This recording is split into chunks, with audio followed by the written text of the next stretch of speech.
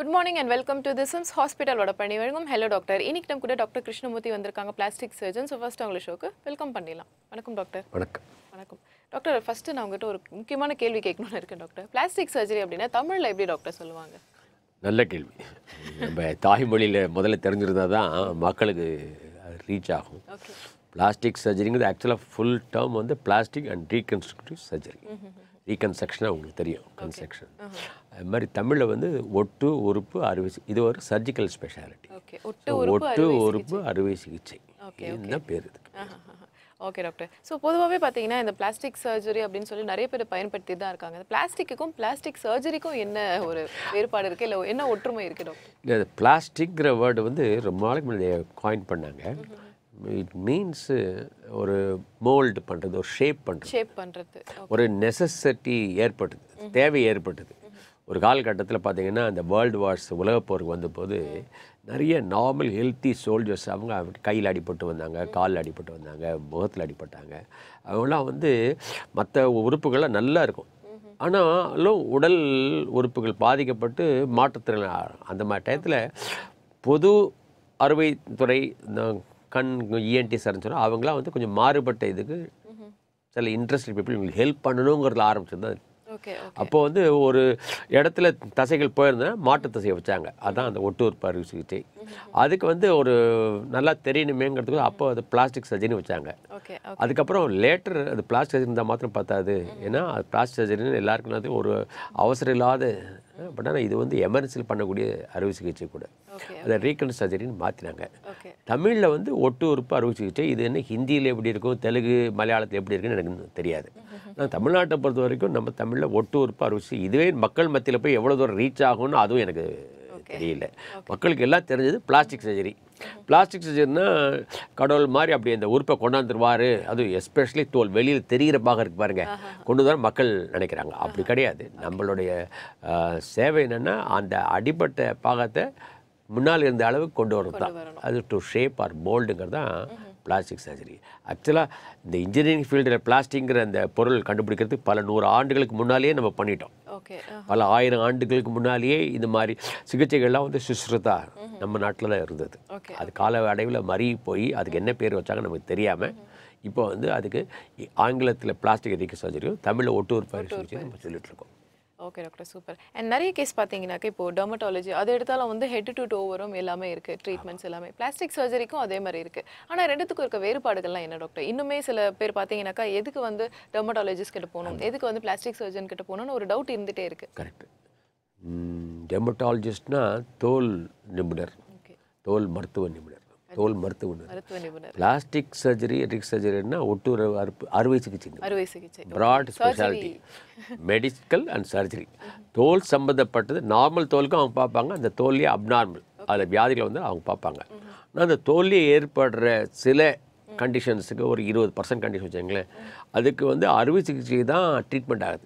ஒரு சின்ன உதாரணம் கொடுத்தா, ஒரு அடிபட்டுறது, தலையில் அடிபட்டுறது, அது தைக்கிறதுக்கு டெர்மட்டாலஜி செய்ய முடியாது, நம்ம தான் பண்ணோம். அதுதான் த டிஃபரன்ஸு. அதுவும் ஹெட் ஃபுட்டு நாங்களும் கவர் பண்ணோம். And major organ the body is தோல். தோல் அடிப்பட்டதும் மக்களுக்கு என்ன தெரியுதோ உடனே தழும்பு இல்லாமல். ஸோ வேரியஸ் டெக்னிக்ஸ் இருக்குது. ஜெனரல் சர்ஜன்ஸும் பண்ணுவாங்க. பிளாஸ்டிக் சர்ஜன்ஸில் வந்து plastic surgeons are very innovators. அந்த ஜெனரல் சர்ஜன் தான் பின்னால் பிளாஸ்டிக் மறைவு வரும்போது நல்ல good surgical techniques, suture materials, suture needles, the arts and crafts, sculptor ஒரு சிலை செய்கிற மாதிரி வரனால இவங்க ஃபைன் டெக்னிக்ஸ். அதாவது இந்த சேவை இருக்குது, ஹெல்த் நீடு இருக்கே, மக்களுக்கு என்ன தேவைப்படுதோ அடிபட்டு ஃபேஸில் வந்துட்டால் அவங்க கேட்குறாங்க எனக்கு இந்த தழும்பே இருக்கக்கூடாதுன்னு. ஸோ பெட்டர், தழும்பே இல்லாமல் பண்ண முடியாது, ஆனால் பெட்டராக பண்ணலாம். அது அப்போ இந்த தான் மக்களுக்கு நம்ம சொல்கிற அறிவுரை. அடிபட்டு இந்த ஃபேஸ்லேயோ அதாவது வெளியில் தெரிகிற எக்ஸ்போஸ் ரீசன் அடிபட்டு வந்ததுன்னா அறுவை சிகிச்சை, ஜெனரல் பொது அறுவை சிகிச்சைக்கு போவாங்க. இப்போ நிறைய பேர் பிளாஸ்டிக் வந்தால் இந்த மாதிரி டெக்னிக்ஸ் இம்ப்ரூவ். இப்போ இவங்களை தேடிட்டு வரணும். பொது அறுவை சிகிச்சை வந்து எல்லா இடத்துலையும் இருப்பாங்க, ஆனால் பிளாஸ்டிக் சர்ஜன் கொஞ்சம் இடத்துல இருப்பாங்க. இப்போ தான் ஸ்லோவாக, அதாவது இது ஒரு ப்ரைமரி கேம்ப் சொல்லுவோம். ஒரு நோயாளி கீழே வந்து அடிபட்டு வரார், அந்த அடிபட்ட தையல் போடணும்னா அதுக்கு வந்து ஊண்டு ப்ரிவென்ட் பண்ணணும். அது அடிபட்டோன்னு வலி இருக்கும், வலி இல்லாமல் பண்ணணும். அந்த அடிபட்டது ரோட்லேயோ கீழே விழுந்து போடும், அது இன்ஃபெக்ஷன் இல்லாமல் பண்ணணும். இதெல்லாம் நம்ம கண்ட்ரோல் பண்ணி பண்ணும்போது பிளாஸ்டிக் சர்ஜரி ஒரு ஆப்ரேஷன் தியேட்டரில் அறுவை சிகிச்சையில் தான் வச்சு பண்ணணுங்கிறது மக்களுக்கு தெரியணும். அப்போது வெளியில் போய் சும்மா அடிபட்ட உடனே தையல் போடுறதுக்கும் இதெல்லாம் இல்லாமல் ஸ்டெரைல் ஏசெப்டிக் டெக்னிக்கில் ஆப்ரேஷன் தியேட்டரில் வச்சு பண்ணுறதுக்கும் நிறைய வித்தியாசம் இருக்குது. கண்டிப்பாக எப்படி ஒரு 5 ஸ்டார் ஹோட்டலுக்கு போகிறதுக்கும் ஆர்டினரி வெளியில் இருக்கிறதுக்கும் சாப்பிட்ற மாதிரி கண்டிப்பாக இது மக்கள் தெரிஞ்சால் தான் அந்த அவுட்கம் ஆஃப் தி ட்ரீட்மெண்ட் இருக்கு பாருங்கள் நல்லா தெரியும். அதான் முதலே சொல்லியிருக்காங்க, ஒரு சின்ன அடிபட்டு வந்தாலும் அந்த காயத்தை ட்ரீட் பண்ணுறதுக்கு இந்த பிளாஸ்டிக் சர்ஜரியால் பிரைமரி கேரில் இருக்கணும். அது நம்ம கொடுக்க தவறிட்டோம். பிரைமரி கேர், செகண்டரி ஹெல்த் கேரில் இருக்கணும். நம்ம டெர்ஷியரி கேர் சொல்லிட்டு இருக்கோம். பிளாஸ்டிக் சர்ஜரி சொல்லி பிரயோஜனம் இல்லை. இந்த plastic சர்ஜரிங்கிற service must be available சின்ன ஹாஸ்பிட்டல் இருக்கும். ஓகே டாக்டர், தொடர்ந்து பேசலாம். ஒரு காலர் லைனில் இருக்காங்க. வணக்கம். Hello doctor. வணக்கம். ஹலோ வணக்கம். உங்கள் டிவி வால்யூம் கம்மி பண்ணிடுங்க சார். எங்கேருந்து பேசுகிறீங்க? நாங்கள் பெங்களூர்ல இருந்து பேசுகிறோம். ஓகே, உங்கள் டவுட் என்ன சார்? டாக்டர் லைனில் இருக்காங்க. ஆமாங்களா, எங்கள் மிஸ்ஸஸ்க்கு வந்துட்டு ஒரு 8 years before okay right side under ஆர்மில் வந்துட்டு அவங்களுக்கு லம்ப் மாதிரி ஒன்று கிரியேட் ஆயிருந்துச்சு. ஓகே அதை வந்துட்டு ஆப்ரேட் பண்ணாங்க. ஆனால் அவங்களுக்கு அது சரியாக க்யூர் ஆக மாட்டேங்குது. எவ்ரி மந்த்லி ஒன்ஸ் வந்துட்டு அவங்களுக்கு அந்த லம்ப் மாதிரி ஃபார்மேஷன் இருக்கு, பஸ் கிரியேட் ஆகிற மாதிரி இருக்கு. நாங்கள் நிறைய ஹாஸ்பிட்டல்ஸ் எல்லாம் பார்த்தோம், அதுக்கான இப்போ பெர்மனன்ட் ட்ரீட்மெண்ட் எங்கேயுமே இன்னும் சரியில்லை. ஏன்னா வேற சர்ஜன்ட்டு கேட்கும்போது என்ன சொன்னாங்கன்னா, இதுக்கு வந்துட்டு பிளாஸ்டிக் சர்ஜரி பண்ற மாதிரி இருக்கும் என்ற ஒரு விஷயத்த சொன்னாங்க. ஸோ அதனால தான் டாக்டர் கிட்ட கேட்டு தெரிஞ்சுக்கலாம் அதுக்கு பிளாஸ்டிக் சர்ஜரி பண்ணலாம். ஆமாம் சார், அக்குள்ள வந்து இந்த ஹைடெனிட்ரி செப்பரேட்டிவான்னு சொல்லுவோம். அந்த கட்டி மாதிரி வருது பாருங்கள், அது இந்த ஹேர் ஃபால்கின்ஸ் வருது. இல்லை சில சமயம் கொழுப்புமா இருக்கும். பட் நீங்கள் சொல்கிறத பார்த்தீங்கன்னா அந்த சீல் வர்றதுனால பிளாஸ்டிக்ஸ் தான் பண்ணுவாங்க. எங்கள்கிட்ட வந்தீங்கன்னா முழுமையாக எடுத்துட்டோம்னா பரிபூர்ணமாக குணம் ஆகிடும் சார். இது திருப்பி திருப்பி வந்துட்டு இருக்க சான்ஸே கிடையாது. Okay doctor, next caller. வணக்கம். Hello doctor. வணக்கம். வணக்கம். ஹலோ டாக்டர், லைனில் இருக்கீங்கம்மா, பேசலாம். ஹலோ சொல்லுங்கள் சார், உங்கள் பேர் எங்கேருந்து கால் பண்ணுறீங்க? சேலத்தில் பேசுகிறேன் மேடம், கோபால் மேடம். ஓகே, உங்கள் டவுட் என்ன சார்? எங்கள் பையனுக்கு வந்து 10 வயசு ஆகுது மேடம். முகத்தில் வந்து ரைட் சைடு மட்டும் கருப்பாக இருக்கு. அது எதாவது பண்ண முடியுமா மேடம்? ஓகே, சின்ன வயசுலேருந்து இருக்குங்களா? பையனுக்கு என்ன வயசு ஆகுது? 10 வயசு ஆகுது மேடம். ஓகே, அதான் சார், அது வந்து சின்ன வயசில் இருக்குன்னா மோல்னு சொல்லுவோம், பிளாக் மோல் இல்லை ஹேரி மோல்னு இருக்கும். அதை நேரில் பார்த்து தான் சொல்ல முடியும். பார்த்துட்டு எவ்வளோ பேர் சின்னதாக இருந்தால் அறுவை சிகிச்சை பண்ணி எடுத்துடலாம். பெருசாக இருந்தால் 2-3 சிட்டிங்கில் எடுக்க வேண்டியிருக்கும். இல்லை மாற்று அறுவை சிகிச்சை தோல் எடுத்து பண்ண வேண்டியிருக்கும். கண்டிப்பாக பண்ண முடியும். ஓகே, ஸோ இந்த மாதிரி முகத்தில் இந்த மாதிரி பிளாக்காக இருக்கிறதுக்கு ஜெனட்டிக்காக கூட வருமா டாக்டர்? வரும், ஜெனட்டிக்காக வரும். சில சமயம் அது ஏன் வந்ததுன்னு கூட தெரியாது. சில பேருக்கு சின்னதாக இருக்கும், சில பேருக்கு ஒரு ஹாஃப் ஆஃப் த ஃபேஸே இன்வால்வ் ஆகிருக்கும். அப்போ கண்டிப்பாக நம்மளுக்கு அதாவது 2 முகமாகிடுது. ஒரே நபருக்கு 2 விதமான முகம், வலது பக்கம் கருப்பாக இருக்கும், இடது பக்கம் நார்மலாக இருக்கும். ஸோ அது வந்து அந்த கருப்பு தோலை எடுக்க வேண்டியிருக்கும். ஏன்னா சில அந்த மாதிரி மோல்னு சொல்கிற மாதிரியா மச்சம்ங்கிறது சில மச்சம் நாளடைவில் ஒரு புற்றுநோயாக மாறதுக்கு கூட வாய்ப்பு இருக்குது. அதனால் சின்னதாக வரதில் அறுவை சிகிச்சை பண்ணி எடுத்துடலாம். பெருசாக வரதை 1-2 பண்ண முடியாது. சீரியல் எக்ஸசைஸ் சொல்லுவோம், ஒரு 3-4 தடவை பண்ண வேண்டியிருக்கும். ஓகே, ஆனால் பட் ஆனால் பண்ணதுக்கு அப்புறம் கம்ப்ளீட்டாக க்யூர் ஆகுங்களா? கண்டிப்பாக கூற அது நிறைய அட்வான்ஸ் டெக்னிக்ஸ்லாம் இருக்குது. இப்போ டிஷ்யூ எக்ஸ்பேன்ஷன் பண்ணலாம், இல்லை அதை ஃபுல்லாக எடுத்துகிட்டு ஃப்ரீ மைக்ரோவாஸ்குலரில் தொடையிலேருந்தோ இல்லை அப்டாமிலேருந்தோ தோல் ஃப்ளாப் எடுத்து வச்சு பண்ணலாம். ஏன்னா வளர குழந்தைங்கிறதுனால சின்ன வயசில் பண்ணிக்கிறது better. Okay doctor, next caller இருக்காங்க. வணக்கம். Hello doctor. சொல்லுங்கள் சார், உங்கள் பேர் எங்கேருந்து கால் பண்ணுறீங்க? சார் என் பேர் வந்து விஸ்வநாதன் சார், நான் திருவத்தூர்லேருந்து பேசுகிறேன். ஓகே, உங்கள் சந்தேகம் என்ன சார்? என் பையனுக்கு வந்து சின்ன பையனுக்கு 2 காதுமே இல்லைங்க. ஓகே, காது இல்லைங்களா? இயர் காது இல்லைங்க சார். ஓகே, நான் ஜிஹெச்ல பார்த்தோம். ஓகே, 12 வயசுக்கு மேலே ஆப்ரேஷன் பண்ணலாம் அப்படின்னு சொல்லியிருக்காங்க. ஓகே, அதான் சார்ட்ட ஒரு டவுட், அவங்க பண்ணுவாங்களா ஆப்ரேஷன் வந்து பார்க்கலாமா?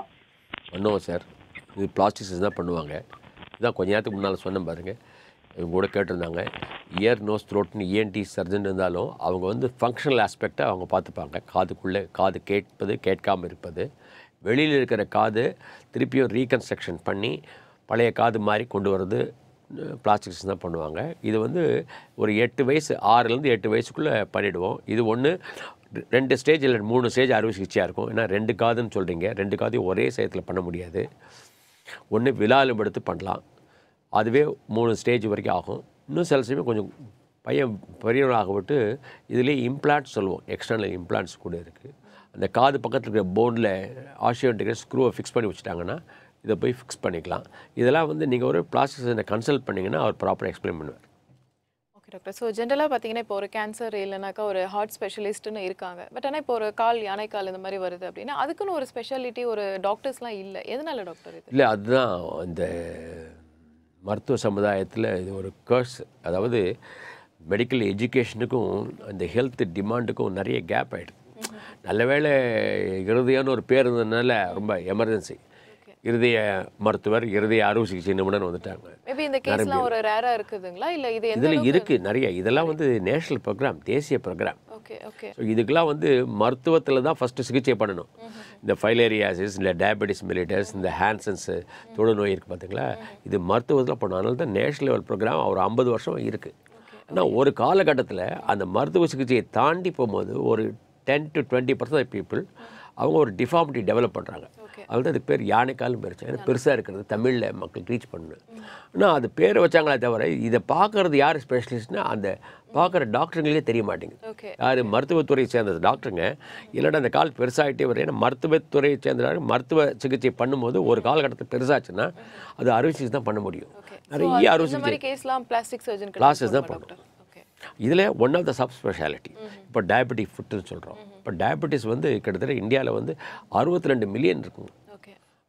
அதில் 10% வந்து கால் ப்ராப்ளம். இன்னும் 6 மில்லியன் 60 லட்சம் பேர் கால். இந்த கால் ப்ராப்ளம் வரும்போது கால் ப்ராப்ளம் வராமல் தடுக்கிறது தான் நம்மளுடைய இது நம்மளுடைய மருத்துவத்துறையோட நோக்கம். ஒரு காலர் இருக்காங்க. வணக்கம். Hello doctor. ஹலோ சொல்லுங்க. நாங்கள் இந்த நெமிலிச்சேரியிலேருந்து பேசுகிறோங்க. ஓகேம்மா, உங்கள் டவுட் என்னம்மா? எங்களுக்கு தைராய்டு ப்ராப்ளம் இருக்கு. இடது சைடுல கொஞ்சம் கட்டி இருக்கு. ஆனா ஜிஹெச்ல வந்து சதையை எடுத்து பார்த்தாங்க, அதுல கேன்சர் எதுவுமே கிடையாது.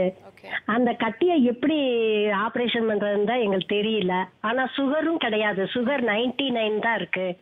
பிரஷரே 90 99 தான் இருக்கு. இது ரொம்ப சுலபமான அறுவை சிகிச்சைமா, பல நாட்கள் நடந்துட்டு இருக்கு. அந்த அறுவை சிகிச்சை பொது அறுவை சிகிச்சைன்னு இப்போ வந்து இதுக்கு ஸ்பெஷலிஸ்ட்டே வந்துட்டாங்க. எண்டோக்ரைனல் சர்ஜன்ஸ், எண்டோக்ரைனாலஜிஸ்ட் வந்துட்டாங்க. அவங்கள்ட்ட போய் காமிச்சிங்கன்னா அது எடுத்துகிட்டு தேவையான ரீப்ளேஸ்மெண்ட் ட்ரக்ஸ் ஹார்மோன்ஸ் கொடுக்குறதால கொடுப்பாங்க. இது ரொம்ப கஷ்டமே பட வேணாம். நீங்கள் காமிச்ச இடத்துல திருப்பி போய் காமிங்க.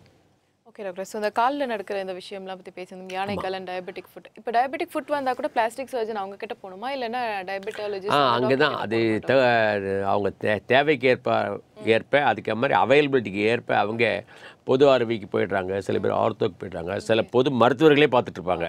ஜெனரல் ஃபிசிஷியன்ஸ் பார்த்துட்டு இருப்பாங்க. சில வாஸ்குலர் சர்ஜன் பார்ப்பாங்க. ஒரு காம்ப்ரிஹென்சிவ் கம்ப்ளீட் ட்ரீட்மெண்ட் வேணும்னா இவங்க ரியலைஸ் பண்ணும். யார்? எங்கள் doctor specialist. The so called ஃபிசிஷியன்ஸு, the diabetologist refer.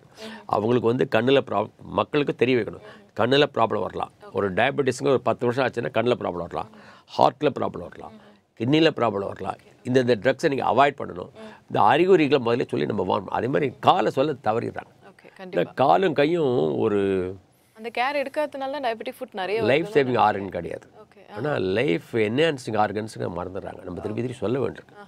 கையும் கால் இல்லைன்னு வச்சுங்களேன், அந்த ஹார்ட்டும் மூளை என்ன பண்ண சொல்லுங்கள், வெளியில் பார்க்குறதுக்கும் முடியாது. அதுதான் மருத்துவர்கள் மத்தியிலேயே இதை ஒரு பெரிய பாடமாக கொண்டு போய் சேர்க்கணும். அவங்க ரியலைஸ் பண்ணணும். அதுக்கப்புறம் தான் public. Okay, super. Okay doctor. So diabetic food வந்தால் எந்த மாதிரியான சிம்டம்ஸ்லாம் ஃபஸ்ட்டு தெரிய ஆரம்பிக்கும் டாக்டர்? எந்த டைமில் இல்லைனா ஒரு டாக்டர்ஸ் வந்து தவறிடுறாங்கன்னு சொல்கிறீங்க, ஒரு சுகர் பேஷண்ட்ஸ் இருக்காங்க அப்படின்னா அவங்க என்ன சுச்சுவேஷனில் ஒரு பிளாஸ்டிக் சர்ஜன்கிட்ட போய் பார்க்கணும்னு நினைக்கிறீங்க? இல்லை, அது ஏஜ் ஆஃப் தி டயபெட்டிஸ் ஒரு 10 வருஷம் ஆகும்போது இவர் தான் பார்த்துட்டு இருக்காரு. காலில் வந்து சின்ன போதுங்களா இல்லை சிம்டம்ஸ் ஏதாவது தெரியும்? சிம்டம்ஸ் தெரியும். சிம்டம்ஸ் எந்த மாதிரியான பேஷண்ட்டு அப்போ காலில் வந்து மரத்து போயிருக்கும். அப்போ மரத்து பசங்க நடக்கிறது எப்படி நடப்பாங்க சொல்லுங்கள். சில மரத்து போனதுனால அப்போ இங்கே இடிச்சுப்பாங்க, சின்ன புண்ணு வரும், அது இன்ஃபெக்ஷன். அதுதான் ஃபஸ்ட்டு சைனு. இன்னும் சில பேருக்கு ரத்த ஓட்டம் கம்மியாகும். இது நரம்பு. ஏன்னா சுகர் பேஷண்ட்டுக்கு வந்து நரம்பு கொஞ்சம் வாட்டர் கண்டென்ட் ஜாஸ்தியாக திக்காக இருக்கும். ஸோ சில இடத்துல கம்ப்ரஸ் ஆச்சுன்னா உணர்ச்சிகள் பாதிக்கப்படலாம். இதில் இன்னொரு கேஸ் கூட இருக்குது டாக்டர். என்ன பொதுவாக பார்த்தீங்கன்னா கொஞ்சம் வயதாக அவங்களால பெயின் பேர் பண்ண முடியும். அதனால தான் வந்து வலி தெரியல. அதுக்கப்புறம் எனக்கு வயசாகிறதுனால தான் எனக்கு அந்த ஃபுட்டும் வந்து அந்த அளவுக்கு எனக்கு ஒரு ரஃப்பாக இருக்குது. இந்த ஒரு தாட்டாலே டயபெட்டிக் ஃபுட்டுக்கு வர சிம்டம்ஸும் அவங்க தவறிடுறாங்கன்னு நினைக்கிறேன் டாக்டர். கரெக்ட். அது என்ன கால் நம்ம குனிஞ்சு பார்க்க முடியுது இல்லை, வயசாகும்போது பார்வையும் கம்மியாகிடுது, நம்மளால் குனிஞ்சும் பார்க்க முடியல, அந்த காலை பராமரிக்க முடியல, கையும் காலம் உடம்புலாம் தேய்ச்சிடுறோம், ஆனால் காலை குனிஞ்சு பார்க்க முடியல. இல்லை காலை நம்ம கண்ணுக்கு முன்னால் கொண்டாந்து வச்சுட்டு அதை டெய்லி ஒரு ஆயில் மசாஜ் பண்ணி வாஷ் பண்ணியிருந்தோம்னு வச்சுக்கோங்களேன், ஏன்னா காலில் கருப்பாக இருக்குது, மேலே தோல் நல்ல சிகப்பாக இருக்குது, கீழே கருப்பாக இருக்குன்னு தெரியும். அது இல்லை. ஸோ அது ஒரு டிஸ்அட்வான்டேஜஸ். அந்த பார்ட்டும் அந்த ஆர்கனும் ஒரு தேவைப்படாத ஆர்கன் மாதிரி அப்போ தோல் எடுது. ஆனால் புண்ணு வர விட்டு அதோட தேவை அவங்களுக்கு நிறைய தெரிய வரும். அப்போ தான் வராங்க. ஸோ அதனால் காலில் செப்பல் போட்டுக்கணும், கால் அணி போட்டுக்கணும். அதில் நிறைய விதம் இருக்குது. இந்த உணர்ச்சி பாதிக்கப்பட்டவர்களுக்கு வந்து இந்த மைக்ரோசெல்லுலார் இந்த பாலியூரத்தேன் ஃபோம் போட்டுக்கணும் பெட்டர். இப்போ நிறைய டெஸ்ட் வந்துடுச்சு. இந்த மாதிரி எவ்வளோ சென்சேஷன் கம்மியாக இருக்குதுன்னு பார்க்குறதுக்கு பெரிஃபரல் நியூரோபதி டெஸ்டிங். அப்புறம் இந்த மாதிரி ரத்த ஓட்டம் கம்மியாக இருந்தால் அந்த வாஸ்குலர் ஸ்கேனிங் நம்ம பண்ணுறோம். மேலே ப்ரெஷருக்கும் இந்த வெசலுக்கு எப்படி இருக்குன்னு பண்ணுறோம். அப்புறம் ஃபுட் ஸ்கேன் பண்ணுறோம். எந்தெந்த இடத்துல ப்ரெஷர் பாயிண்ட் ஜாஸ்தியாக இருக்குது அங்கே வந்து ப்ரெஷர் ரிலீவ் பண்ணணுன்ட்டு. ஸோ அதுக்கு ஏற்ற மாதிரி அவங்க வந்து கால் அணிகளை வீட்டுக்குள்ளே கண்டிப்பாக காலணி போடணும், அதேமாதிரி வெளியில் போடணும். நம்ம பழக்கத்து எப்படின்னா வீட்டுக்குள்ளே காலணி போட மாட்டோம். ஸோ வீட்டுக்குள்ளேயும் போடணும், வெளியில் போடணும். இன்னும் சில பேர் ஒன்றும் ஒரு சின்ன ஆணிக்கால் வந்திருக்கும், அவங்களே ட்ரீட்மெண்ட் பண்ண ஆரம்பிச்சிருவாங்க, கான் ஃபுட்டுன்னு சொல்லுவோம். ஸோ அதெல்லாம் வந்து தான் சின்ன விஷயம் பெரிய விஷயத்தில் போய் கொடுது. அதே மாதிரி ஒரு சின்ன நகம் பேர்ந்துருக்கும், அதுதான் இன்ஃபெக்ஷன் ஆகும். ஏன்னா அவங்களுக்கு இந்த வலி தெரில இல்லையா. அது யாராவது வீட்டில் இருக்கிற அவருடைய பையனோ பொண்ணோ பார்த்துட்டு என்னப்பா ப்ளீடிங் இருக்குன்னு சொன்னது அவர் கீழே குனிஞ்சு பார்க்குறாரு, இல்லைன்னா அடுத்த நாள் வராங்க.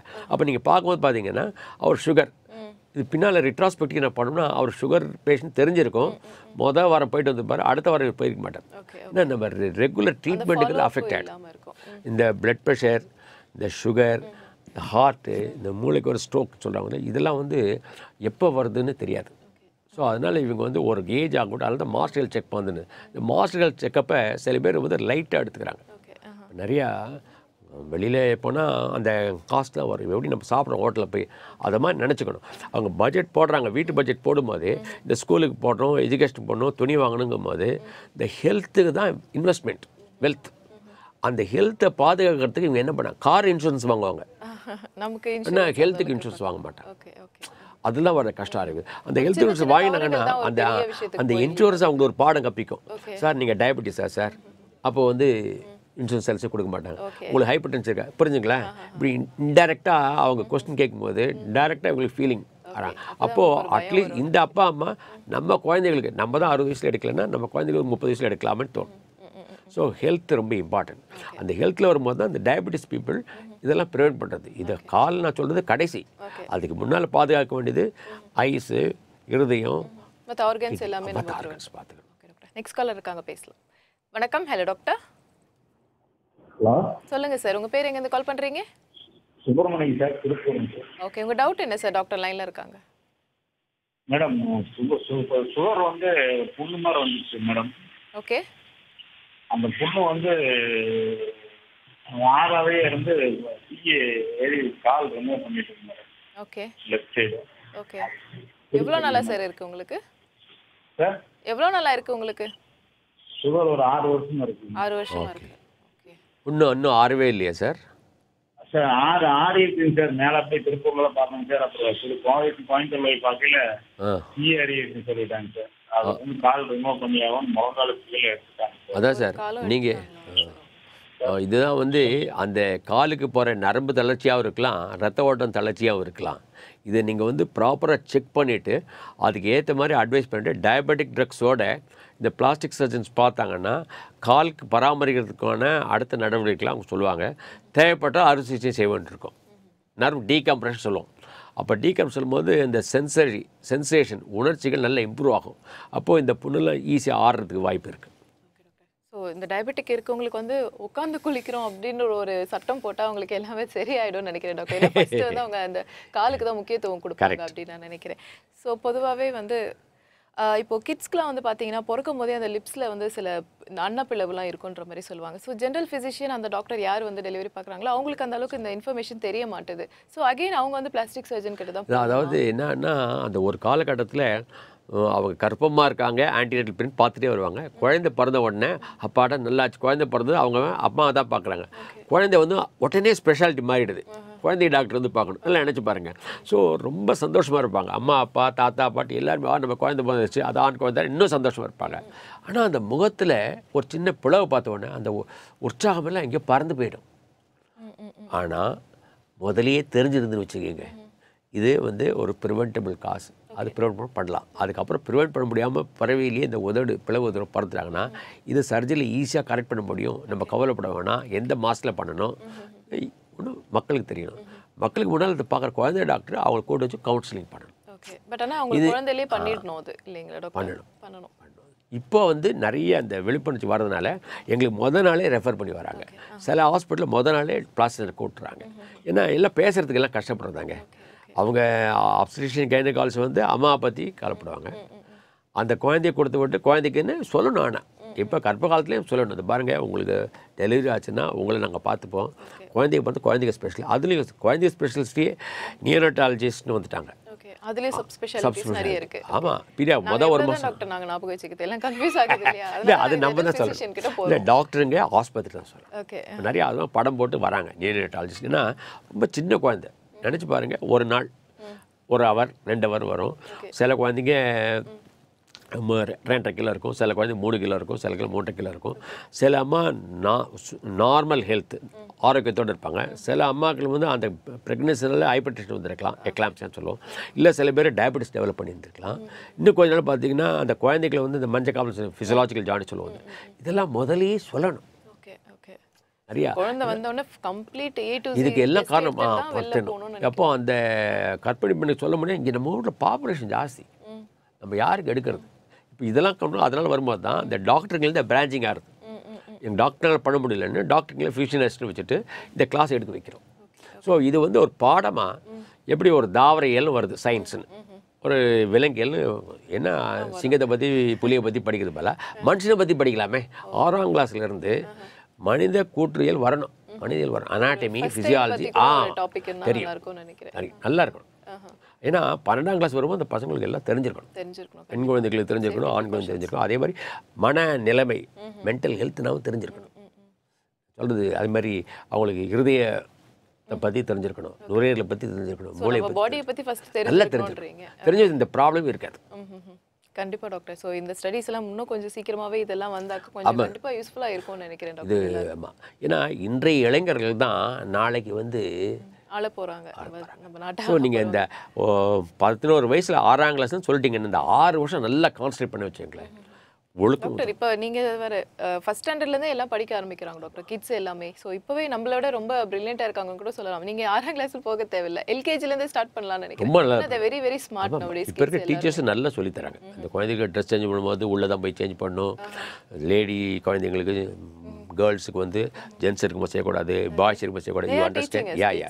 அதே மாதிரி உள்ளே வரும்போது மிஸ் மே கமின் தேங்க்யூ அதெல்லாம் வேர்ட் சொல்லி கொடுக்க மாதிரி இந்த காலகட்டத்தில் சொல்லிக் கொடுக்கணும். அந்த ஒரு 5 வருஷம் ஆனால் ஒரு சீன ப்ராவர்பே இருக்குது, give me a child until 6 I will give you back a man. Okay okay. இப்போ நம்ம இதில் வந்து பாதி ப்ராப்ளத்துக்கு காரணமே நம்மள்ட்ட இந்த டிசிப்ளின் இல்லை. ஓகே, இந்த ப்ராப்பர் எஜுகேஷன் அது வந்து. அதே மாதிரி அடிபட்டுறோம், ஏதோ ஒரு சின்ன ப்ராப்ளம் வருது, ஒரு நாள் திங்க் பார்க்கலாம். இல்லை இது போகிறோம், இது யார்கிட்ட போகிறோம் திங்க் பண்ணாங்கன்னா அவங்களுக்கு நிறைய ஆப்பர்ச்சுனிட்டிஸ் இருக்குது. போய் கம்ப்யூட்டரில் உட்காந்து ஒரு தட்டுனா கூகுளில் வந்துடுது. யார் படிக்காமல் இருக்காங்க சொல்லுங்கள்? கண்டிப்பாக பாதி மக்கள் படித்தவங்க தான் இருக்காங்க. படிக்காதவங்க சொன்னால் இந்த +2 இல்லை 10ஆம் 8ஆம் படிச்சுட்டு அவங்களுக்கு வந்து இந்த கம்ப்யூட்டர் போகிற ஃபெசிலிட்டி இல்லாதனால தான். ஸோ அவங்களுக்கு இந்த மாதிரி மையம், இது ஒரு ஜாப் ஆப்பர்ச்சுனிட்டி நான் சொல்கிறேன் உங்களுக்கு. இதை வச்சுட்டு இது மாதிரி மருத்துவத்துறையை சேர்ந்த தகவல்கள் மையம்னு கூட வைக்கலாம். ஓகே, கண்டிப்பாக. அப்போ நிறைய பேர் கம்ப்யூட்டர் ஃபோன் என்னும்போது நம்மளுக்கு இதெல்லாம் சர்ச் பண்ண ஞாபகமே வருது டாக்டர். ஏன்னா டெக்னாலஜி பற்றி நம்ம அது அதிகம் படிக்கிறதோட என்டர்டைன்மெண்ட் பேஸ்ட் தான் எல்லாருமே போகிறாங்கன்னு நினைக்கிறேன். அதை பற்றி தொடர்ந்து பேசலாம். ஒரு காலர் லைனில் இருக்காங்க. வணக்கம். Hello doctor. மேம், இது எங்க அண்ணனுக்கு 36 வயசு ஆகுது. ஓகேம்மா. அவங்களுக்கு வந்து காலில் ஆணி மாதிரி மிக்சர் எடுத்து விட்டாங்க. ஓகே, கால் ஆணி வந்திருக்கு, எரிச்சு விட்டுருக்காங்களா காலில்? ஓகேம்மா. இப்போ வந்து காலில் பிளவு அப்படியே புண்ணா இருக்குது, ரொம்ப கருப்பு கலர்ல. ஓகே, ஸோ என்ன ட்ரீட்மெண்ட் பண்ணலான்னு கேட்டிருக்கீங்களா? இப்போ நாட்டு மருந்து சாப்பிட்டு ஆனால் அந்த வெடிப்புகள் அதிகமாகிட்டே இருக்குது. ஓகே, ஸோ உங்களுக்கு என்ன காலுக்கு வந்து கால் பாதுகாப்பு எப்படி ஹேண்ட் ஹைஜீன் சொல்கிறோமோ நிறைய அட்வர்டைஸ்மெண்ட் வராங்க. இது கொஞ்ச நாள் காலுக்கு விடுறது நல்லதா டாக்டர்? அது காலில் வந்து காலாணி வந்திருக்கு, எரிச்சு காலில் எடுத்து விடுறது நல்லது. ஆனால் எடுத்து விட்டால் ப்ராப்பராக தைக்கணும். சில பேர் எடுத்து விட்டுட்டு தைக்காமல் இருப்பாங்க. காலை வந்து பாதுகாக்கணும்னா முதல்ல செப்பல் போடணும். அந்த செப்பல் போடணும்னா டெய்லி காலில் தேங்காய் எண்ணெய் தடவி, அந்த காலத்தில் அந்த எண்ணெயை வச்சு குளிப்பாட்டுவாங்க. ஏன்னா தோல் வந்து மிருதாகணும், சாஃப்டாகணும்னா டெய்லி காலை வந்து தேங்காய் எண்ணெய் போட்டு மசாஜ் பண்ணிவிட்டு குளிக்கணும். இப்போ கேரளா வைத்தியம் பார்த்தீங்கன்னா மசாஜ் சொல்லுவாங்க. எதுக்கு சொல்லுவாங்க? ஒரு பக்கம் தோல் நல்லா இம்ப்ரூவ் பண்ணுறதுக்கு, கண்டிப்பாக காலில் ஷூஸ் போட்டுக்கணும். இந்த வெடிப்புலாம் அப்போ தான் குறையும். ஓகே சாக்ஸ் போட்டுனா இன்னும் பெட்டர். நீங்கள் எல்லாம் நினச்சி பாருங்கள், இவர் வயக்காட்டில் போய் வேலை செய்வார், இல்லாட்டா ரோட்டில் வெறுகாலோட நடப்பார். It is expose to Sun and rain. So காலை பாதுகாத்துக்குன்னா நல்லா சுத்தமாக சோப் போட்டு டெய்லி காலையில் சாயங்காலம் கழுவணும். வெளியில் போகும்போது சாக்ஸ் போட்டு ஷூ போட்டுக்கிறது நல்லது. Okay doctor. இது இருந்தாலும் அதே மாதிரி ராத்திரி படுக்கும்போது காலை ஒரு தலையாடி மேல் தூக்கி வச்சுட்டு படுத்தா இன்னும் நல்லது. ஓகே, அது எதனால டாக்டர் தலைக்காணி? அந்த நீங்கள் 12 மணி நேரம் நடக்கும்போது கால் வீக்கம் கொஞ்சம் ஆகிடும். ஓகே, அதுவும் வயசானவங்க ஒரு 60 வயசு மேலே ஏன்னா ஸ்டாண்டிங் போச்சர்லேயே வந்து மேலே ஹார்ட்டுக்கு வரணும். ஸோ படுத்திங்கன்னா அந்த காலும் ஹார்ட்டும் ஒரே பொசிஷன் லெவலில் வந்துடுறாங்க. அப்போ நல்லா ட்ரைனேஜ் ஆகிடும். காலையில் எந்திரிச்சோன்னே பார்த்தீங்கன்னா பளிச்சுட்டு கால் வீக்கமே இல்லாமல் இருக்கும், ஓகே வலி இல்லாமல் இருக்கும். Okay doctor, sure doctor. So இன்னைக்கு பிளாஸ்டிக் சர்ஜரினா என்னென்னு தமிழாக்கத்துலேருந்து எல்லா விஷயமும் ரொம்ப க்ளீனாக டீட்டெயிலாக வந்து சொல்லிட்டீங்க. இந்த ஷோவில் வந்து கலந்து இவ்வளோ இன்ஃபர்மேஷன் கொடுத்ததுக்கு ரொம்ப நன்றி டாக்டர். ஏன்னா பார்த்துட்டு இருக்க வயசுக்கு கண்டிப்பாக யூஸ்ஃபுல்லாக இருந்திருக்கும்னு நினைக்கிறேன். Thank you so much for being. Thank you. இதே மாதிரி வேறு ஸ்பெஷலிஸ்டோட நாளைக்கு வந்து சந்திக்கிறேன். Until than it's by from Sumitra. இது சிம்ஸ் ஹாஸ்பிட்டல் வடபழனி வழங்கும் ஹலோ டாக்டர்.